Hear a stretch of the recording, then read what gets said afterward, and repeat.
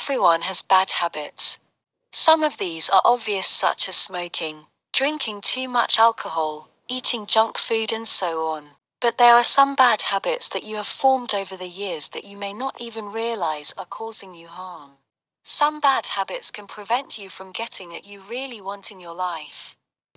If you procrastinate a lot, then this can really hold you back. For example, maybe you have some bad habits which are limiting your social skills or preventing you from getting that promotion at work that you desire. In this powerful report, we will show you how you can identify your bad habits and then give you 5 proven ways to get rid of your bad habits for good. It will take time, effort, and determination on your part to eradicate your bad habits, but you can do it. It will truly set you free. What are your bad habits? If you don't know what all of your bad habits are, it is likely that you will know some of them. Then the best way to identify them is to ask yourself what they are. You may think that this sounds too simple to be effective, but it really does work. Your habits are stored in your subconscious mind. If you want to know what is going on in your subconscious, then the most effective way of doing this is to ask yourself the right questions. Your subconscious will be compelled to answer these questions for you. So get yourself a pen and paper and go to an area where you will not face any distractions. If the TV is on, then turn it off. Put your phone into silent mode so that you are not totally out of contact with the world. This is the most important question to ask yourself.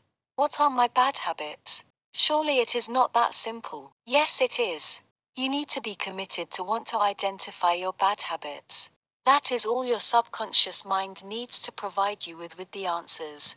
Don't do this in a half-hearted manner, as you will not get the answers. You need to be determined to identify your bad habits so that you can break them. It doesn't matter what answers you receive, write them all down.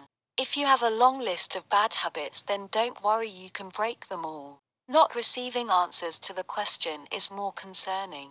Just focus on the question and keep asking yourself. Something will definitely turn up.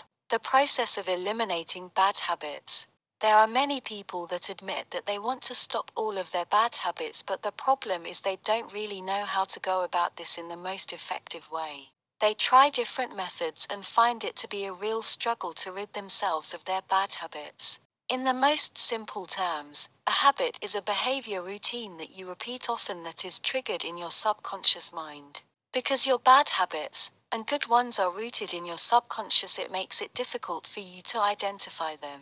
This is why the questioning technique for identifying your bad habits is so powerful. You are the sum total of your habits, good and bad. To really eliminate your bad habits, it is necessary for you to have some insight into how they originated. What you have to do here is to take a close look at your behaviors and identify the triggers for the bad habit. By doing this, you can take small steps to gradually limit your indulgence in your bad habit. A good example of this is to cut down the number of cigarettes that you smoke each day. So if you regularly smoke 20 a day, reduce this down to 19, then 18, and so on over a period of time.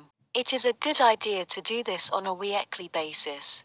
So week 1 you will smoke 19 a day, week 2 18 a day, etc. Having a regular milestone interval, such as a week, forces you to work towards the next milestone. If you do this consistently over time, then these small changes to your bad habit will help you to stop it altogether. If you have a craving for candy, then work out how much candy you consume each day. Reduce this over time until you hardly eat any candy at all. The same goes for drinking alcohol and other BL. This is not a perfect method, but it does work. We recommend that you assume from the beginning that you may slip occasionally when you are using this method. If you do slip, then don't beat yourself up. Focus on good habits. One of the most effective ways to break a bad habit is to deprive it of attention. When you focus all your attention on eliminating a bad habit, you will find that you spend most of your time every day watching what you do. It's really hard for you because you feel like you're depriving yourself of a pleasure you've enjoyed for a long time. After all, your good or bad habits define you. Instead of focusing on your bad habits and failings, promise to focus on new activities that will contribute much more to new good habits. Instead of trying to avoid the things that are wrong in your life right now, It's to direct all your energies towards good habits that will improve your life in different ways. This method works and is effective, but if you lose focus on your new empowering habits, you should always be on your guard as these bad habits can resurface. Whichever way you choose to break your bad habits, it will be extremely beneficial for you and will give you the motivation you need to keep going. What you need to do is strengthen your new habit loop. Please always bear in mind that breaking bad habits is going to require time and persistence. It will be a worthwhile journey for you, but it certainly isn't going to be easy whatever method you choose. There will always be the temptation to return to the bad habit when those triggers kick in. Always see the big picture. The end result is what will keep you going, as will those celebrations throughout your journey. You will feel totally liberated when you free yourself from your bad habits.